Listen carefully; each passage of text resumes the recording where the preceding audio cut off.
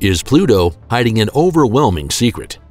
Just because the celestial body is no longer a planet does not mean it has disappeared from the focus of scientists. Quite the opposite. NASA's New Horizons probe took a close look at the icy dwarf world and uncovered something almost unbelievable. Since then, experts have been certain that life could exist on Pluto. My father explains our 9 planets to me every Sunday. This mnemonic for the order of the planets lost its validity on August 24, 2006, because, as we all know, this was the day Pluto lost its planetary status.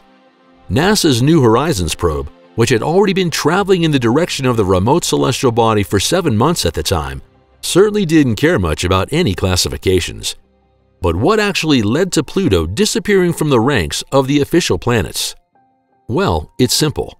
Researchers had discovered more and more Pluto-like bodies in the Kuiper Belt, and to prevent the list of our planets from bursting at the seams, the International Astronomical Union decided to redefine the term planet. For a celestial body to be considered a planet from now on, it must orbit the Sun, have a spherical shape, and have cleared its orbit of any other objects through its gravitational field. The last point broke Pluto's planetary neck, which is why it has since been listed in the newly opened ranks of dwarf planets. And Pluto has truly earned the title of dwarf. With a diameter of 2,376 kilometers, the celestial body is even significantly smaller than our Moon, which has a diameter of around 3,475 kilometers in this category. However, when it comes to cold, the dwarf planet really has nothing to hide from the other members of the solar system. Its surface has an average temperature of minus 233 degrees Celsius. That's only 40 degrees above absolute zero. Consequently, Pluto is far too cold for all known forms of life. Or is it? Well, not necessarily, but more on that in a moment. The fact that the thermometer on the deep frozen tiny planet never climbs higher than minus 218 degrees is due to the extreme distance between Pluto and the Sun. While the average distance between the Sun and Earth is 150 million kilometers, Pluto orbits our host star at a distance of 6 billion kilometers. Consequently, it does not take 365 days to complete a full orbit, but just under 248 years. While Pluto's atmosphere consists of 99% nitrogen, nitrogen ice is the dominant substance on its surface. The massive core, which measures around 70% of Pluto's diameter, consists mainly of rock, encased in a mantle of water ice. Despite its modest dimensions, the dwarf planet does not orbit through space alone. It is accompanied by at least 5 moons, with Charon being by far the largest natural satellite. Its diameter is 1,212 kilometers, which is slightly more than half the diameter of Pluto. Due to its particular size ratio, some experts therefore consider it more appropriate to speak of a Pluto-Charon binary system. New Horizons has discovered something spectacular on Pluto. Although Pluto was already added to the star charts on February 18, 1930, it took until July 14, 2015 before a terrestrial research probe, New Horizons, entered the realm of the celestial body. It took the 480-kilo NASA probe more than 9 years to cover the immense distance between Earth and Pluto. The researchers were therefore all the more excited when they were finally able to start evaluating the data and images transmitted. In fact, the corresponding analysis is still in full swing, but it has already delivered findings that have caused a mixture of astonishment and overwhelm among the experts. The scientists realized that Pluto's face is actually much more dynamic and versatile than previously assumed. Not only are there cliffs of frozen nitrogen ice towering over the landscape, reminiscent of the jagged coasts of Scandinavia, but also colossal blocks of methane ice that are sometimes as big as skyscrapers. In the same breath, we find ice volcanoes here that make even Mount Everest pale in comparison, as well as gorges that are deeper than the Grand Canyon. With regard to the 3,500-meter-high Norge Manthas on the southern edge of Sputnik Plain, researchers assume that the mountain range consists of water ice. Because it is as hard as stone at the frosty surface temperatures, nitrogen ice is not stable enough for such massive structures. But we have no idea how the mountains were formed in the first place. There is simply no massive celestial body in the realm of Pluto that could have deformed the crust to such an extreme degree. When New Horizons reached Pluto, it was traveling at a breakneck speed of 52,000 kilometers per hour. It was traveling so fast that it only got to see one side of the dwarf planet up close. This was the hemisphere which was bathed in the light of the distant sun at the time. The opposite area, however, was literally in the dark and could only be studied by New Horizons in the days before the closest approach. After experts have mainly analyzed the up-close images of the hemisphere in recent years, the shadow side is currently the focus of astronomical interest. However, the corresponding images were nowhere near as sharp as those of the other side. Only landscape formation with a resolution of 2 to 30 kilometers can be seen here. However, what at first glance may sound crude is in fact 250 times more accurate than the images that the Hubble Space Telescope once took of the remote ice world. Consequently, the New Horizon images give us an unprecedented image into Pluto's nature, and they even suggest that the freezing cold celestial body could be hospitable to life. Is a gigantic ocean slumbering beneath Pluto's surface? In fact, scientists have suspected for some time that the dwarf planet is hiding a soaking wet secret. It could be hiding a huge underground reservoir of liquid water. The dwarf planet would by no means be alone in the solar system.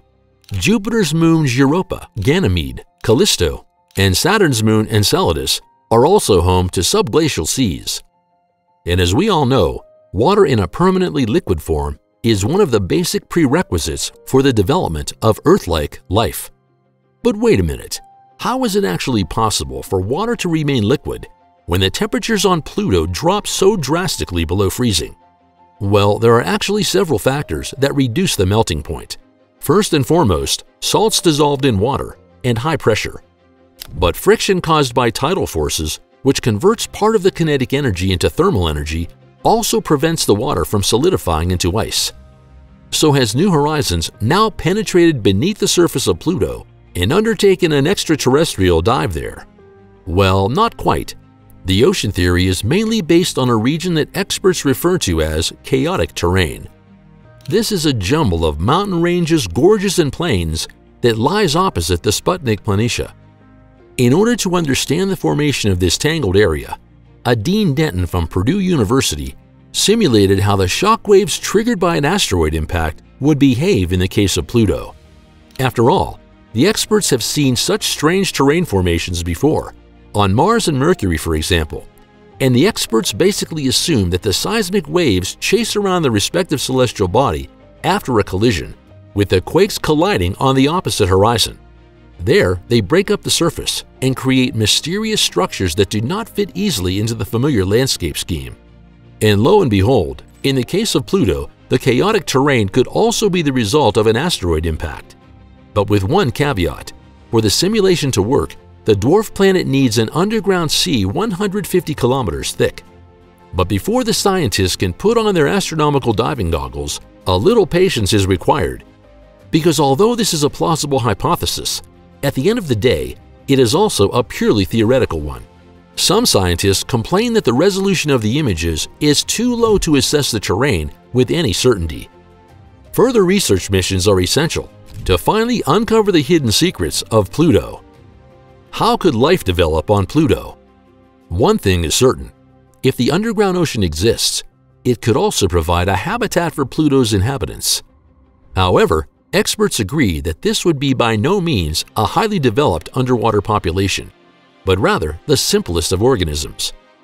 This is indicated by the traces of water on the nearby hemisphere, which have left behind a shimmering reddish discoloration.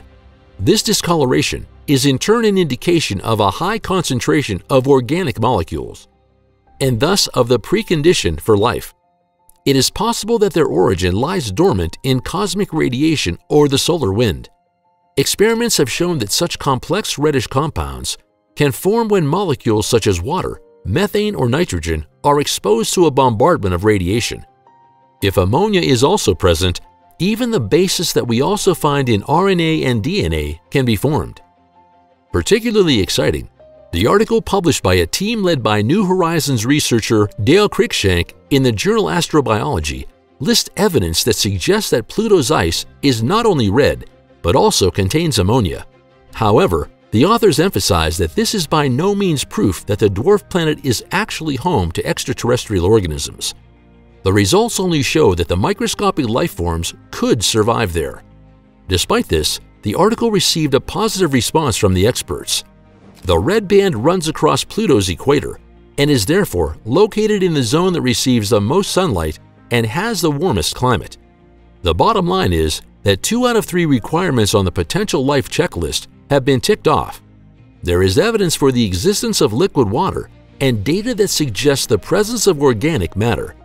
What is still missing is a suitable source of energy to maintain life-friendly conditions. In view of this and the unanswered questions that still need to be resolved, many planetary researchers emphasize that a return to Pluto is essential.